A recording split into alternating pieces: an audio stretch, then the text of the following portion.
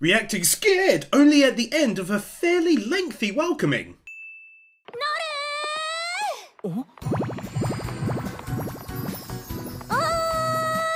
Boo motion sound effects. Ohayo, Emma. 彼女は Emma Brightness. Bit weird how they stood there in silence together so he could introduce her via inner monologue. ノルのスキルのことで。スキルって大賢者の？大賢者は僕の唯一のスキル。 My guy, you answered your own question. She said she had info about your skill. You said skill? You mean my great sage skill? But then you go on to say how that's your one and only skill. So yes, of course it's about that one. 古の賢者マーリンはひどい頭痛が起きると妻たちを集めて口づけを要求したって。いいの？だって他にいないじゃん。待って。Am I being dumb, or would this test not be pointless without him first actually using his sage ability and getting a headache? Otherwise they're just merely kissing.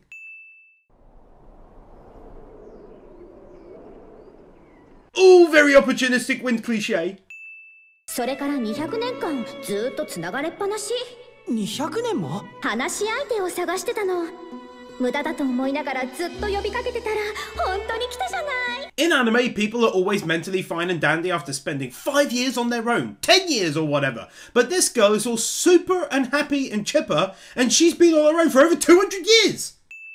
この時をどんなに待っていたか。200 years, right? その場合は LP 変換で増やしてね。LP 変換？ No. 敬語はいらないし、呼び捨てでいいわ。僕はノルスタルジア。あんたは名乗らなくていいわ。純男爵の名を覚えるなんて無駄だもの。 Tells him to be as casual as possible, and when he casually introduces himself, she says, I don't need to know the name of a lowly baronet. 足を引っ張らないでね。再会貴族さん。 Nothing says keeping things casual and informal like constantly bringing up someone's station in life. お兄様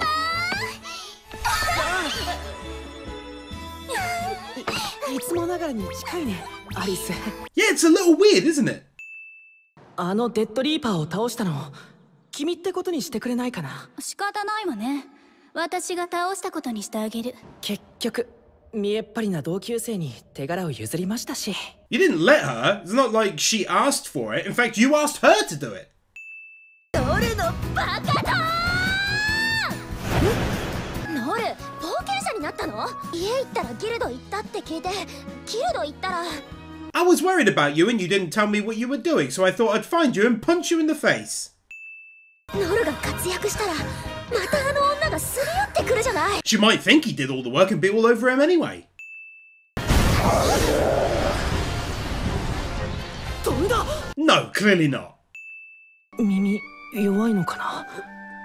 幼馴染でもまだまだエマのこと知らないんだな。 It's weird because that's normally one of the first things that friends divulge about themselves. ご入学おめでとうございます。英雄学校頑張れよ。入学おめでとう。乾杯おめでとう。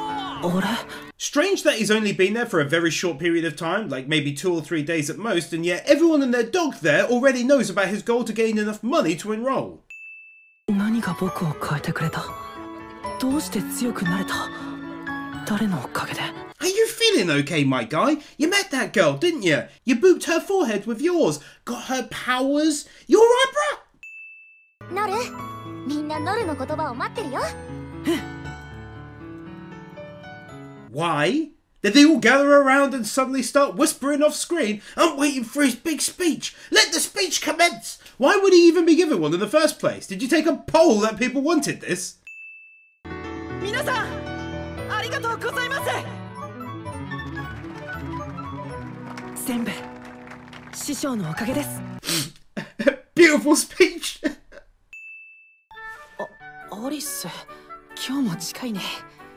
お兄様の初登校の日ですもの。Yeah, it's weird, isn't it? おはよう、ノル。I totally get doing it at the start for laughs, but do you have to do it literally all the time? まあ、逆に私の気が済むまでは返さないんだけどね。Lip-licking sound effects. 家柄を振りかざすだけの上位貴族より誠実な純男爵の方とこそ私は共にいたい。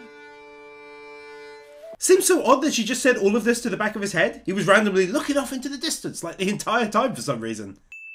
いい雰囲気なんですけど。また新しい女。 Telepathy.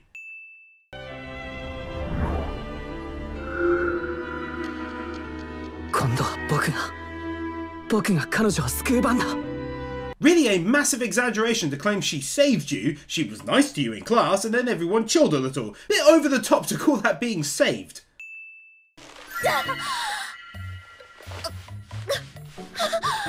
いかがです？ Well, that's massively up my street. Well played, Anime-chan!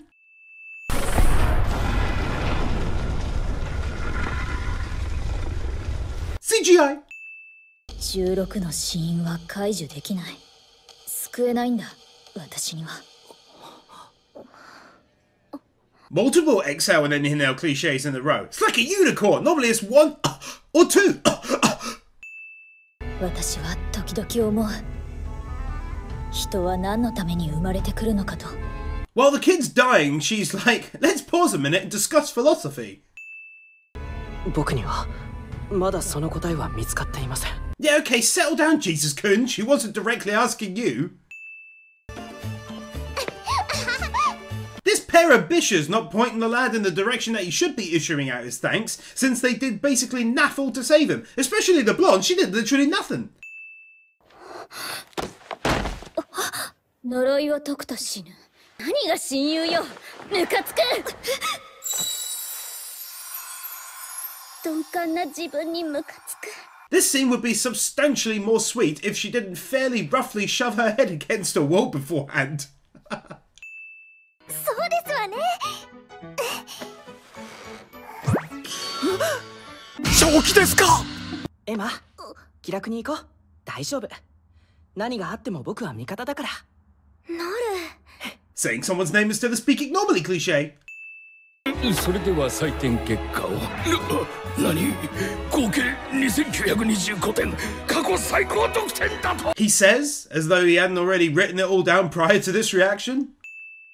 せーの。やめてくれ。妻と娘の顔がちらつく。 Why the hell does this guy keep on bringing his daughter into the equation?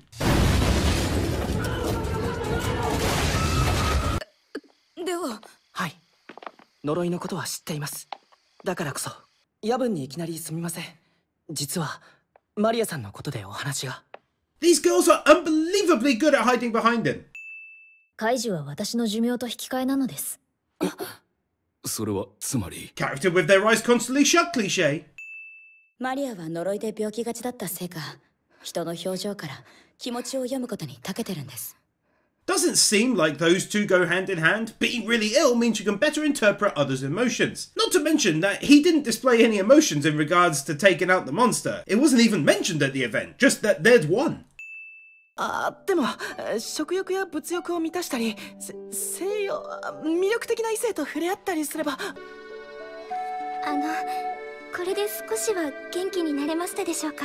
He barely explains what LP is to her, doesn't even finish saying the word lust, and she goes in for the snog, assuming that'll do the trick.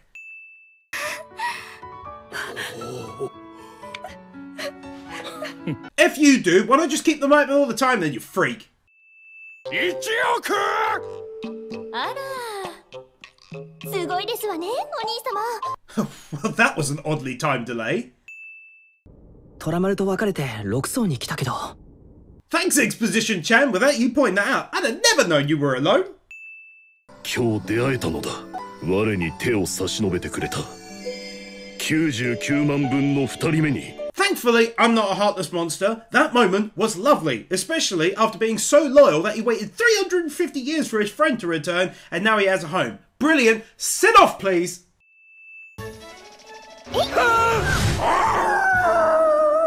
You had to go and make it weird, didn't you? 大きいのが。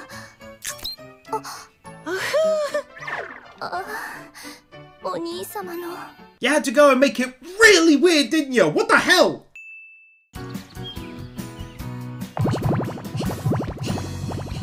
Why are you still constantly doing that though? 試験の素材一緒に集めようよ。 These two absolute freaks just sat there staring at one another until finally starting to speak. はあ？なんなのよあんた。お？いい加減にしてローラ落ち着くんだ。 I'm not sure I needed a 30-second recap for something that was shown 5 minutes ago at the start of the episode. 私が勝ったらローラさんが担当している冒険者を一人いただくわ。え？ I'm treading carefully now, but once again, character with their eyes constantly shut cliche. あなたはオーディンの期待のルーキー。 Honestly, I'm enjoying this anime, but that music sucks. It sounds like a weird, funky and annoying phone sound in the background all the time. これは人気があるのもうなずけるというか。ねえ、変なこと考えてはいないか？ Two people complete one full sentence together cliche.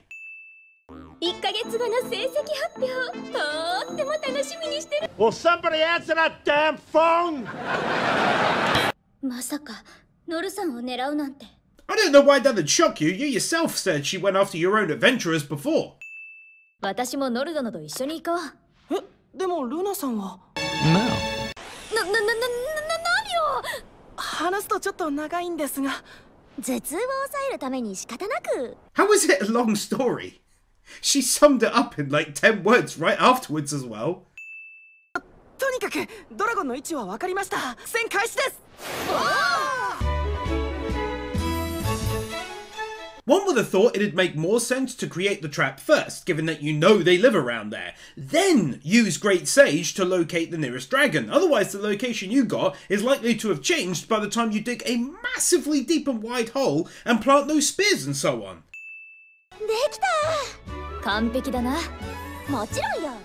多分。 Also, my god, look at the size of that damn hole! What, did the three of them dig it in like a week and a half? すげえドラゴンか久々に見たな How did you get it there, though?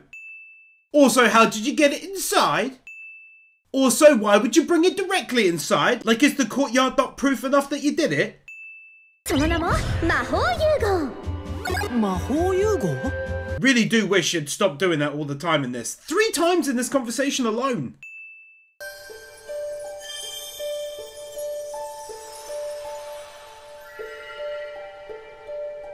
You've just gone and added a damn lolly to the anime, haven't you? ちゃんとお返しするからね。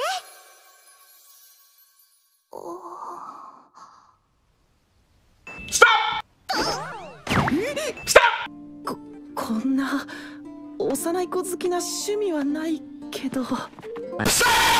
それにね、君はとっても似てるんだ。大切な幼馴染の昔の姿に。 I kinda doubt anyone can perfectly recall what their friends looked like when they were kids. I'd totally be on board if she died, or if he hadn't seen her for years, of course, but in this instance, they've been close friends ever since they were kids. So how the hell is he perfectly recalling what she used to look like all the time?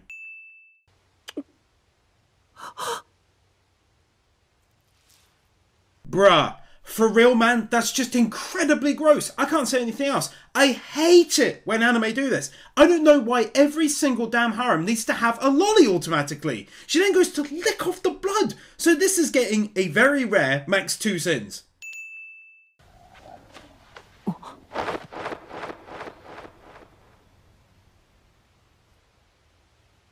Okay, go ahead and take another max 2 sins. Jesus. これは2人だけの秘密。誰にも言えません。エマ、ファントムに何か。知らないし、心配いらないよ。 Yeah, clearly. Maybe try that again without looking like you want to throw up and people might actually believe your ass. 男爵家の娘エマ・ブライトネスをいただきに参りました。エマを盗みに。 Talking about her as if she's not directly beside him. 彼女はもらっていくわ。That was just so slow paced. それでは皆さんごきげんよう。2人組だったなんて。 These are the best adventurers paid by the rich dude to guard the party, and they literally didn't even bother to jump up to where they were chatting before they escaped.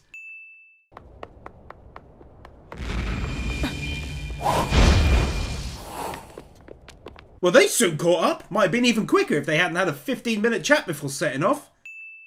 でも私変なことされちゃったんじゃない？汚らわしいって思ってない？ Weirdly assuming something did happen to you before even allowing him to answer. レイラ・オバーロックです。ギルドの冒険者としても活動しています。レイラさん、まさか同級生になるなんて。 My guy, do you even know how weird it sounds to think this to yourself in a shocked manner when she's entered and already introduced herself a solid 20 seconds ago? 知り合いか？はい。じゃあノルの隣に。こういう時のお決まりだ。 Seems a weird policy to put students who happen to know each other together, but okay. よろしくね。よろしく。ずるいですよ、ノルばっかり。エマさんとも仲良くしてるのに。 The class just got told that they know each other already, and yet this dude is saying he's already tight with Emma as though it just happened. 以前から伝えていた特別授業についてだ。特別授業？うん。この英雄学校の伝統らしいんだけど。 Super nice of the teacher to remain quiet while they quickly chat. 温泉というと聞こえはいいけど、道中には魔物も出る。気をつけるように。エマって昔からお風呂大好きなんだよな。 Holding up the entire class in order to jump up and down in front of them saying hot springs. 僕たちは腐っても英雄学校の生徒です。英雄たるもの、覗きなんていうハレンチな真似は。考えを改めてくれて本当によかった。女の裸が見たいか。僕は参加できません。 When your inner monologue takes probably 10 to 20 minutes to finish one sentence and you wind up in your dorm room before you can finish a single thought. 残念ですが、俺たちの勝ちです。 Somehow he knew after a fairly lengthy battle that his mate was right then about to get up. Multiple people say the exact same thing at the exact same time and in the exact same way cliché. 具体的にはどういう？ This guy has such a bad habit of using his great sage ability when no one is around to help get rid of the headaches. I don't know why he keeps oddly doing it at those times. He could have asked the question of how to free his master when back at the shop and then gone and done it. そっか、ノルが強くなったのはその隠しダンジョンとオリビアさんのおかげなんだ。これまでちゃんと伝えてなくてごめん。危険な目に合わせたくなくて。 If he could justify that comment even slightly, I wouldn't sin it. But where the hell would there be any kind of danger in knowing at least about the dungeon and the woman in it?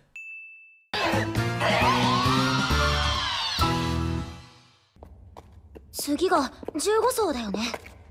It's a personal sin, but I think it's a little lame to jump from the 7th floor with the lolly to the 15th as quick as this. As prior to now, there was importance to each prior floor, and now we skip so many. もっと違う機能を選んでいればきっと。 One bottle of infinite tortuosa da! なんかムカつきますね。その余裕打ち破ってみせよう。 For real, 4 of them completed 2 sentences together. Get out of here, anime! She says, even though when she arrived she used it to heal the boy, and has since been waving it around. ノルさん LP ですよね。ノルドの LP だな。ならばノル君って女たらし？お兄様争奪戦ということですね。この私もふるって参加しますわ。 Everyone just randomly coming across him whilst out and about.